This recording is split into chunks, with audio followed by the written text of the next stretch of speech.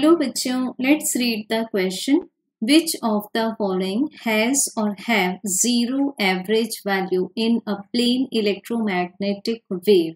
So options हैं both magnetic and electric fields, second electric field only, third magnetic field only, and fourth none of these. So बच्चों, as the name implies, electromagnetic waves का source क्या है?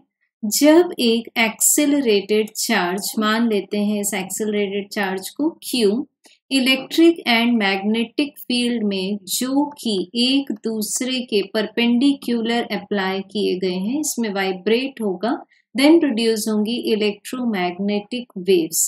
सो यहाँ पर electric field को suppose हम represent करना चाहते हैं. So this is E not sign within bracket kz minus omega t, and the magnetic field is B naught sin kz minus omega t. अब बच्चों मान लेते हैं कि इलेक्ट्रिक फील्ड अप्लाई किया गया है x एक्सिस के along and the magnetic field is along y axis. तो इलेक्ट्रोमैग्नेटिक वेव प्रोपेगेट हो रही है यहाँ पर z axis. Meanings orthogonal vectors का कंसेप्ट आ गया. That electric field is perpendicular to the magnetic field is perpendicular to the velocity of the electromagnetic waves. अब अगर इलेक्ट्रिक एंड मैग्नेटिक दोनों ही फील्ड्स के इक्वेशंस को चेक करें, सो यहाँ मिलता है हमें sine function. It means both the fields are sinusoidal. Sinusoidal curve की अगर हम स्टडी करें, सो यहाँ पर इस तरह से x axis and let this B y axis.